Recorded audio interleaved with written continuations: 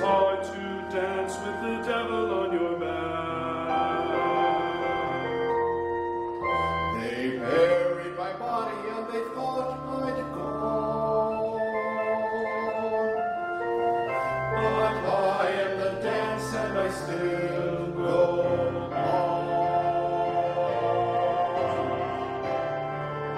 They cut me down and I wrapped up high. I am the life that will never, never die. I live in you and you live in me. I am the Lord of the dance and me. Dance and wherever you may be. I am the Lord of the dance and me. And I'll lead you all wherever you may be. And I'll lead you all in the dance and me. Dance and wherever you may be. I am the Lord of the dance and me. And I'll lead you all wherever you may be. And I'll lead you all in the dance and me.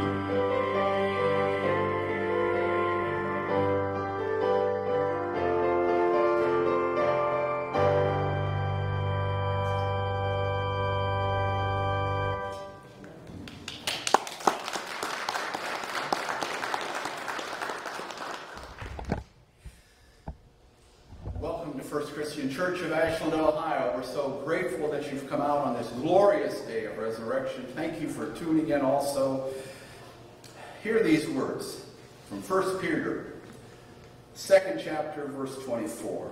He himself bore our sins in his body on the tree, that we might die to sin and live to righteousness. By his wounds you have been healed. His wounds are our healings. His death is our salvation. His resurrection is the new life for us, those of us who are healed. Our Lenten journey is now ended, but it's not quite complete. Hopefully, we are being renewed to live to righteousness. This Easter is a day of rejoicing and of renewal. May it be a day of new beginning as we are healed, and make it our goal to die to sin and to live for righteousness. Christ is risen indeed. Hallelujah. Believe it, live it, each and every day. May we pray. Help us all each day, living Lord, to be your Easter follower. May we die to sin, and may we live to righteousness. In your great and holy name, amen. Would you join me in our call to worship? We come seeking Jesus in the familiar story of faith. We gather to sing and praise the story we know by heart. And it's a story of love, triumph, and powerful grace. A story that witnesses to new life, now alive in us. And we rejoice and thank you, O God, for the life of your Son, resurrected by your love and your vibrant Spirit. May your Spirit fill our lives with the truth of the resurrection of the rest of our lives. Christ the Lord is risen. He is risen indeed. We now can relight the Christ candle.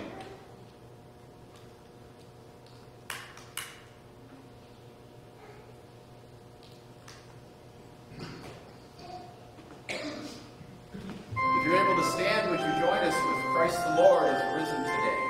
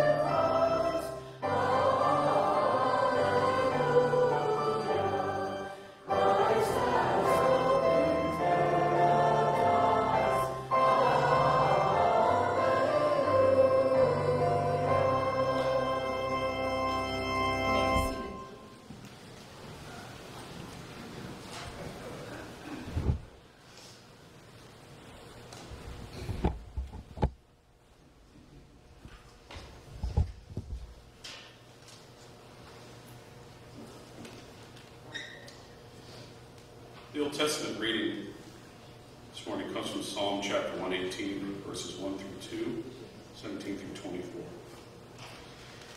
Give thanks to the Lord, for he is good. His love endures forever. Let Israel say, his love endures forever. I will not die, but live, and I will proclaim what the Lord has done. The Lord has chastened me severely, but he has not given me over to death. Open for me the gates of the righteous. I will enter and give thanks to the Lord. This is the gate of the Lord, through which the righteous may enter. I will give you thanks, for you have answered me. You have become my salvation. The stone builders rejected has become the cornerstone. The Lord has done this, and it is marvelous in our eyes. The Lord has done it this very day. Let us rejoice today and be glad. I have one prayer request. If you would please, Mona has asked me to lift Dale up in prayer. He's having gallbladder surgery on Wednesday, and Carrie is having a colonoscopy on Friday. So we ask that everybody lift both of Dale and Carrie in prayers. Please join me this morning in prayer. As the world sings triumphant cries to heaven over death that you conquered, help us, Lord, remember tomorrow as well, when the Easter dresses are put away and the candy is all eaten, and on with life we go. Let us not forget this Easter day. The celebration of your resurrection over death is a celebration of life that should continue well beyond the Sunday service and the music. It is beyond the sign of the spring, beyond the lily, beyond the new lambs grazing in open fields.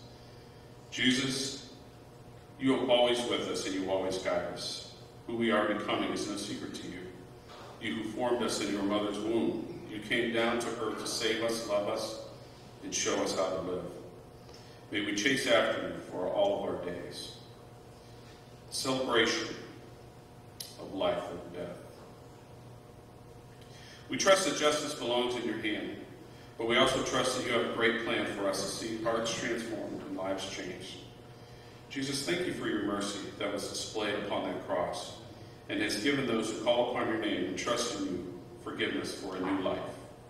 We want to be a part of your great redemptive plan on earth.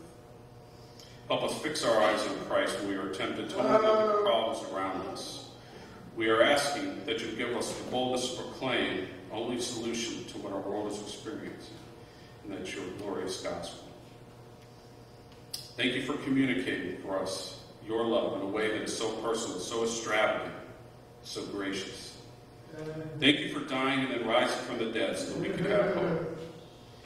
Thank you for proving that you are real, you are powerful, and that only you give us the power of our lives, well, through your incarnation, death, and resurrection. Thank you for washing away our sins by offering yourself as the perfect and blameless sacrifice in our place. Thank you, Jesus, for all that you have done for us. We offer our lives as a living sacrifice for your gratitude, for your amazing grace. And we ask all these things this morning as we sing that prayer you taught us.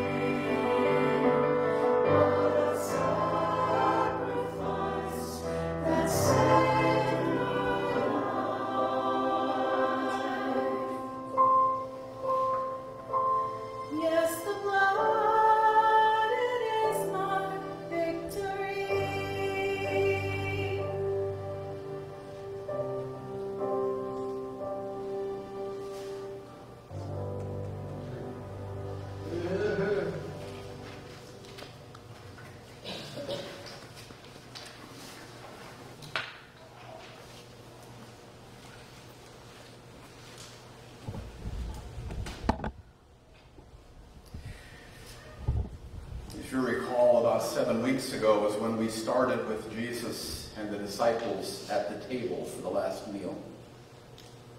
But now that continues, we're about to go to that table again. There will be, when the elements are brought around, there will be 2 cups, one stacked inside the other. There will be the juice and the bread. So take a cup and just hold it, and then we will all take them together.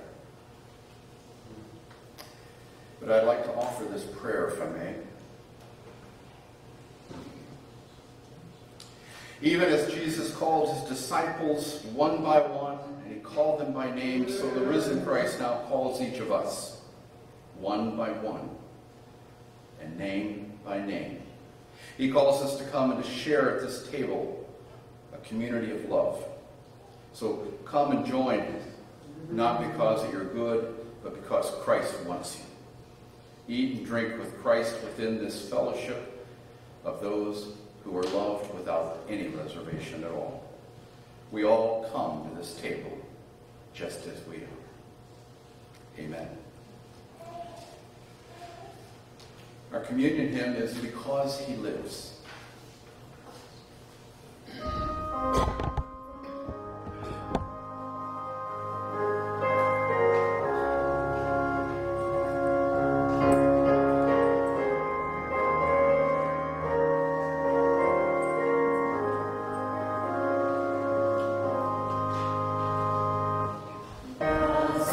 Jesus.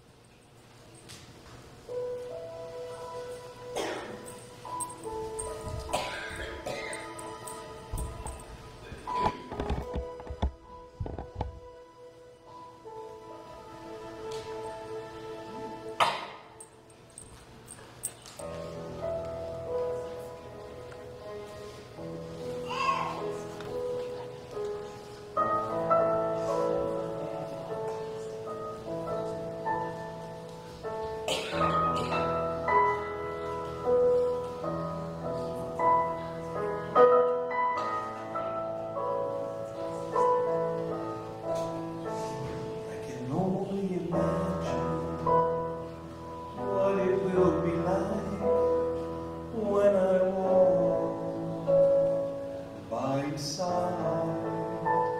I can only imagine what my eyes will do when your face is before me. I can only imagine. I can only imagine.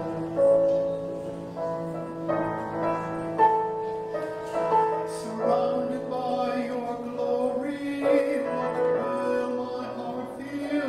Will I dance for you, Jesus, or in awe of you be still? Will I stand in your presence, or to my knees will I fall? Will I sing hallelujah? Will I be able to speak at all? I can only imagine. I can only imagine. I can only imagine what that day comes, and I find myself standing in the sun. I can only imagine when all I will do is forever and forever worship you. I can only imagine. I can only imagine.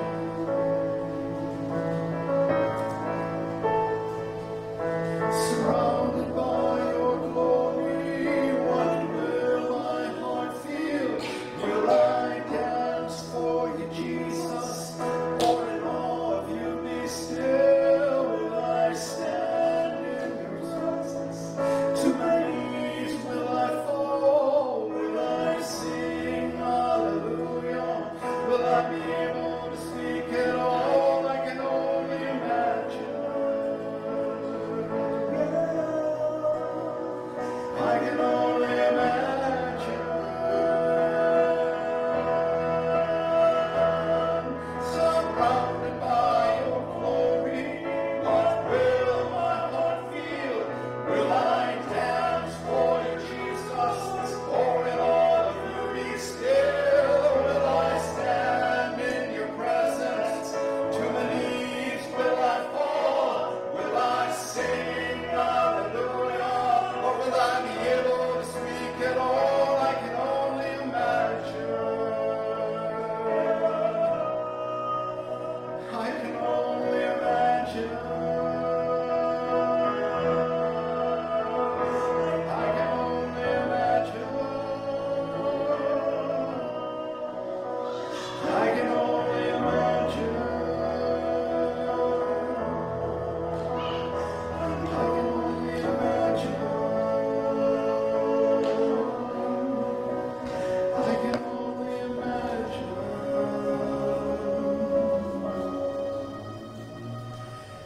I can only imagine when all I will do is forever, forever worship you.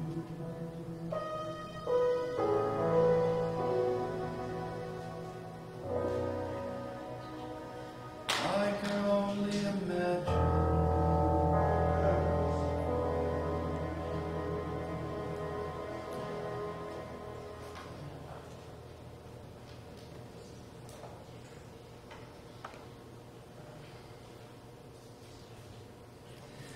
For I received from the Lord what I also now hand on to you. That the Lord Jesus, on the night that he was betrayed, he took a simple loaf of bread. And when he had given thanks to his Father in heaven, he broke it. And he passed it amongst his closest. And he said, "Take each of you and eat this. Do this in remembrance of me."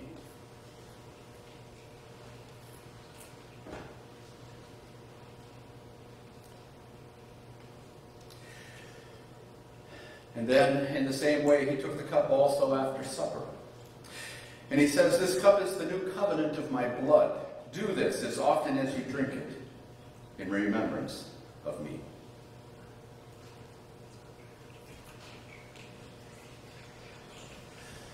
For as often as you eat of this bread and that you drink of this cup, you proclaim the Lord's death until that glorious moment when he again returns.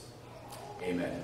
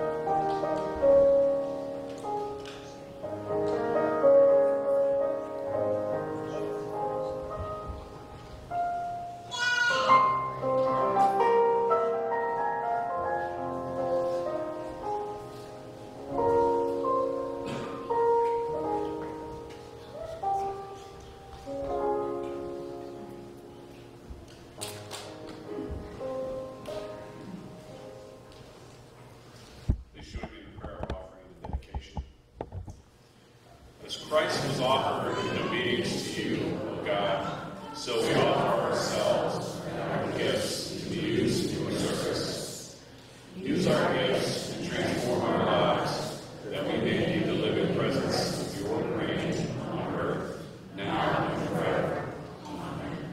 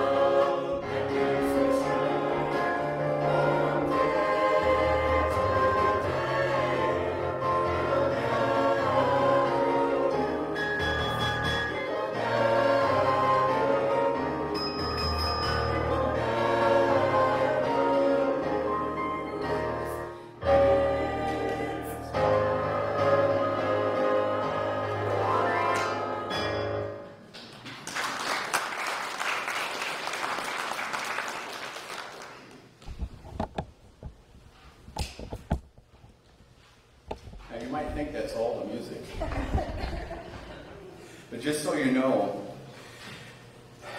we're going to break the scripture up into 4 segments again. But before the scripture is read, we're all going to sing a verse of a hymn that matches the scripture. And then once the scripture is read, and then I will talk a little bit about that. So just so you know what's going on. So our first song that we will sing together is verse 4 of Go to Dark Gethsemane.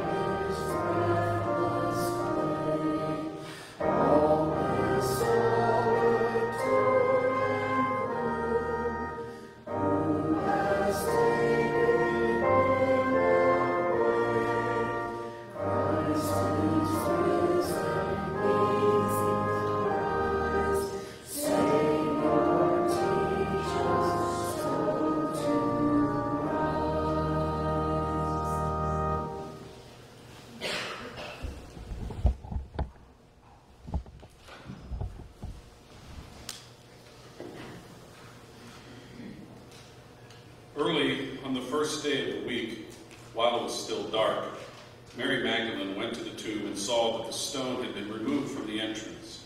So she came running to Simon Peter, the other disciple, the one Jesus loved, and said, "They have taken the Lord out of the tomb, and we don't know where they have put him."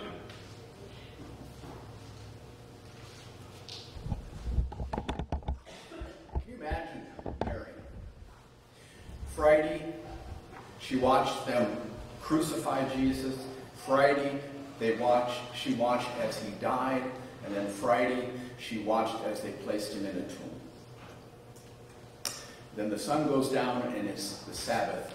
And on the Sabbath, you're restricted in your movements. You're to go and worship God at the temple. Can you imagine that Saturday for Mary? She has to still be in shock, feeling helpless, despondent. Could she even sleep? Could she even eat anything? But possibly by the end of the day, she and a couple of others decided that maybe, just maybe the following day, the first day of the week, maybe we should anoint the body. Maybe we should do it properly, with great respect. Of course, Joseph of Arimathea and Nicodemus had spices and myrrh with the body, but they thought it might be more proper to do it and cleanse the body. So early on that first day, and as John tells us, it's in darkness, Mary returns to the tomb. We need to understand the word darkness here. For one, it's a physical darkness. It's dark. But there's also, darkness is a place of grief. It's a place of sadness. It's a place of anger. It's a place of fear. You see, just 1 week earlier, everything was happiness, joyful. There were miracles going on. There was a victory. But now it's darkness. Where, she wonders, are all the promises of Jesus? Where is the last will be first? Where is the meek shall inherit the earth? How could everything so quickly go so wrong? You feel the feeling that she had to have had. You see, her body, as well as her soul, are immersed in darkness. But also in this darkness, she sees the stone has been rolled away. Fear, I'm sure, has overwhelmed her because of that. And she has to think, after his betrayal, after his arrest, after his beatings, the trial, the scourging, the crucifixion, and then the burial, what more is going to happen? This is unbelievable. Someone has taken his body. This has to be the final humiliation, the final betrayal of her Lord, her rabbi, her friend. Now she's convinced, even without looking into the tomb, though, that Jesus' body is gone. So she turns and she runs back to the city to tell John, Peter, and the others the bad and the very bitter news.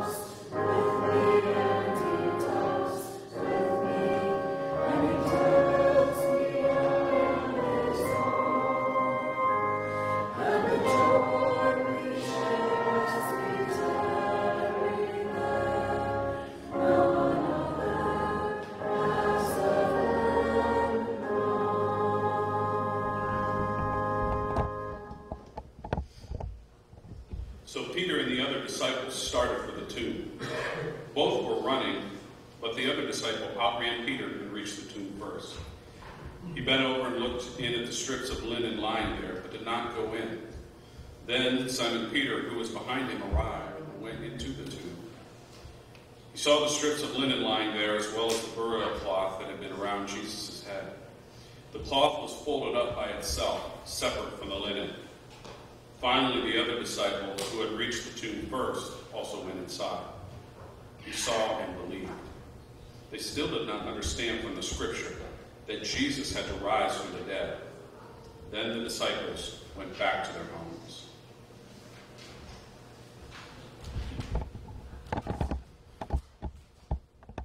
Their leader, their rabbi, he's dead. I don't know if you ever thought about this, though, but the disciples are actually hiding out from the priests because they're afraid that they could be next. But you know what? It took some courage for them to leave the house, go through the city, and go to the tomb. So John and Peter run. John arrives first, and he looks in. But then Peter arrives. Good old brash, impatient Peter. He doesn't stop. He just barrels right on through, right into the tomb itself. And then John steps in. But the tomb is empty. Now, if the body was taken, the wrappings would be scattered all over or taken with the body. But those wrappings, they were neatly stacked and folded on the ledge where the body was. You have to understand at this moment, something is happening. Something is going on. There has to be a little confusion in both men's minds. And I love the book of John. John always refers to himself in third person, so he never uses his own name. And this is where he says, he saw and believed. Believed what? Did he believe the body was taken? Did he believe that maybe Jesus was raised from the dead? He had heard Jesus say that a number of times, but he doesn't say. But the very next verse gives us another clue. It says they had not yet understood. That's John writing. That they, being John and Peter, had not yet understood. I think it's a really honest statement by John. Because you see, John is writing this book years later. But he's recounting the incident. And at this moment, about what they were thinking and about what they felt then, they didn't know. They didn't understand.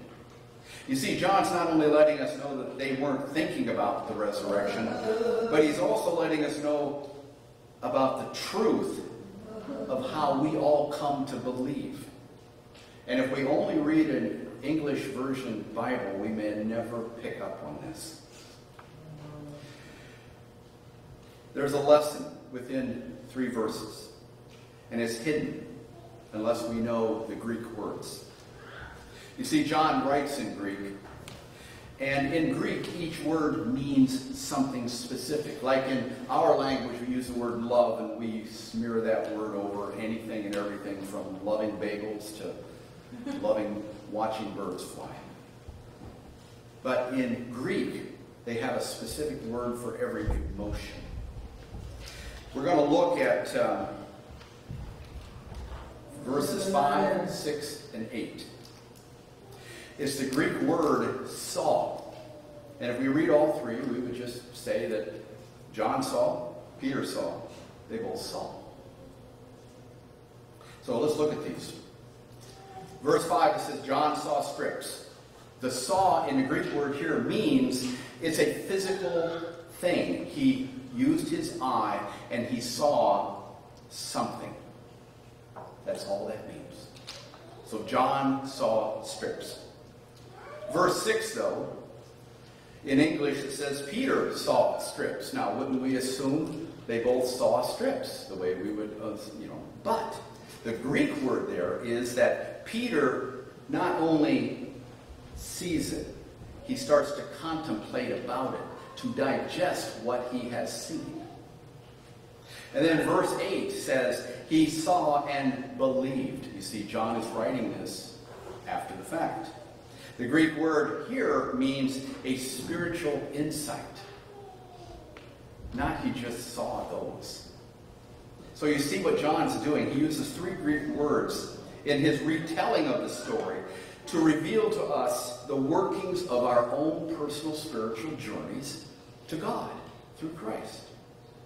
You first see, you either reject or think about it, but then after you see it, you start contemplating about it, digesting the facts, if you will, and when you come to the right conclusion, that brings you to belief and understanding. Isn't that how we all came to God? And there it is, in black and white, that John wrote out for us. But then, that last bit that Matt read was, John brings us back to the story at hand. And he lets us know that the 2 of them returned to their homes and locked the door.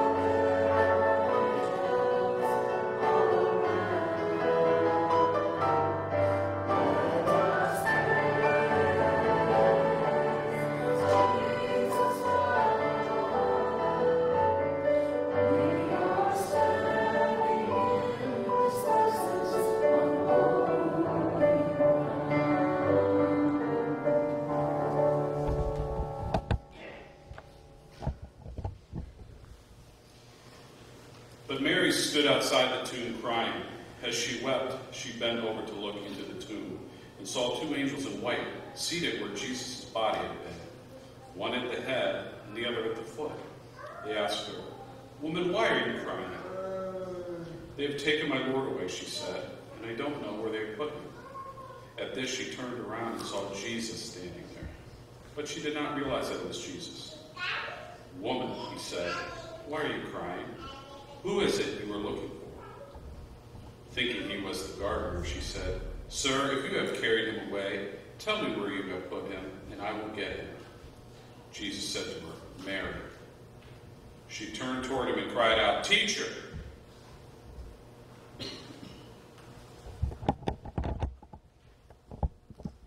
Well, the disciples returned home with doubts and confusion.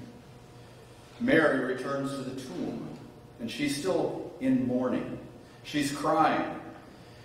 And I think we've all felt that exhausted feeling when you just are so wrung out with emotions you just can't go on any farther. It's hopeless. She drops to her knees and she looks into the tomb, finally. You see, where she drops to her knees is holy ground. But when she looks inside, she's shocked. What does she see? There's two angels, bright as lightning, setting right where the body had been laid. They're sitting on that ledge, and they ask, "Why are you weeping?" Can you imagine Mary? "What do you expect? What do you want me to say?" She's incredulous at what this statement is that these people say to her. She says, "Where's his body? Bring him. Show me where." She's so distraught that she misses the fact that she's actually speaking to two angels. You know, all through the Bible, when an angel shows up, what do they usually say? "Fear not," because they are so magnificent in the sight. Now Mary hears somebody coming up behind her. So what does she do? She pulls back away from the opening and she turns around on her knees. And there is a person standing there. And this person asks the same question. "Why are you weeping? Who are you looking for?" There's very little light that's going on in the garden at this moment. And with tear-filled eyes, she asks, "Tell me, sir, where you have taken the body so that I may go and retrieve it."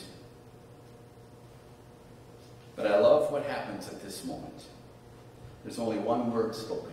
One single word. It's one word that Mary was certain she would never, ever hear her Lord say again.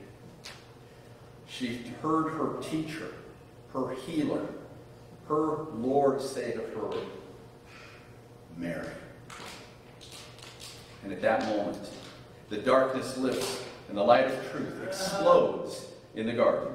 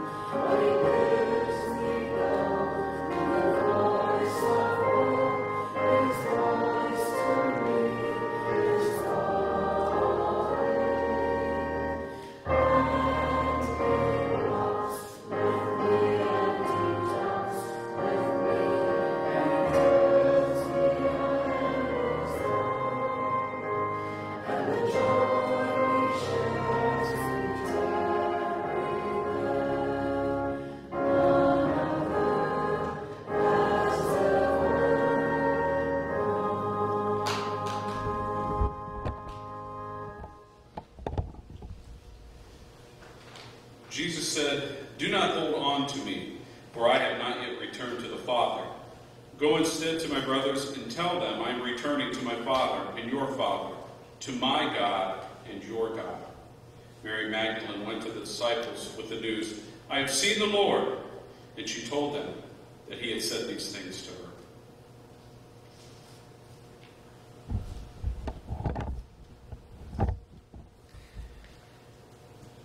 Have you ever wondered why Jesus wouldn't allow Mary to wrap her arms around his legs? When obviously any of us would reach out this way and want to say, "You're here." And he says, "No, don't hold on." Possibly, it's to help Mary to now understand the importance of the resurrection. Because from now on, Jesus' physical presence is not going to be there. And it won't be as important as it used to be. You see, from now on, it's going to be his spiritual presence that will be most important to them and to us. So in the form of the Holy Spirit, we are now to live by not his physical presence, but by faith, by hope, and by belief. That's the message. Now, the resurrection story is told in all four Gospels. Each one is just a shade different than the next because each one is looking at it from their own eyes of what's happened. But one of the things that is absolutely common between all four, it's the stone. In all four versions, the stone has already been rolled away. I don't know if you ever noticed that or not. So, how's the stone been rolled away? Was it by an earthquake? Robbers, soldiers, skeptics, maybe even Jesus' own followers? No. God rolled the stone away. And we have to understand this too, that the stone was removed not to let Jesus out, but to let us in to him, to face with Jesus and this resurrection miracle. That's why the rock is missing. The women all ask who are going to move the stone, but I think the more important question here to ask us each today is who is going to move the stone in our own lives. You know, every one of us during our lives find ourselves separated from God for one reason or the next. We find ourselves on the wrong side of the stone that barricades and blocks us from God. Well, what stones, you say? I don't have any stones. Yes. Possibly it's the stone of some bitterness that might have crept up into your lives. Maybe a situation in life that has hurt you. Maybe it's the stone of uncertainty, the stone of pride, the stone of fear, the stone of hatred. And what happens? You find yourself like Mary was, weary, worn out, exhausted. Who can take the weight off of you? Who can roll the stone away? What we must really understand at this moment is that the stone is already rolled away. Jesus did it on the cross, and he arose on the third day. There is no stone in any of our lives if we believe. The ultimate reality of Easter is that the stone that's blocked mankind for generations has been destroyed on the day of resurrection. And the truth is, Jesus is alive. His victory over death has removed all barriers between you and everlasting life. So if you believe, there's only one thing left for you to do. You're supposed to live life with joy, live life with confidence, and as Jesus said to Mary, we are all to go and tell others. Amen? Amen. Praise be to God. Our closing hymn is Up from the Grave, He Arose. If you're able to stand, please stand.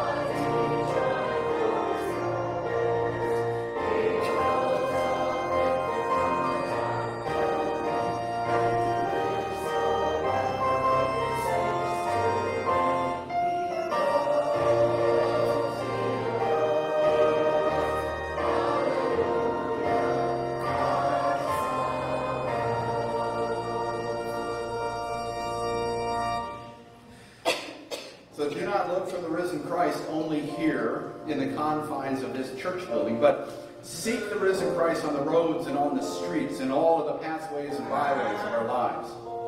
Do not seek comfort in the familiar, but dare to risk the unfamiliar, and his resurrection makes all things new. Because Christ lives, there are now new possibilities, and they're always before us. Christ is risen indeed. Go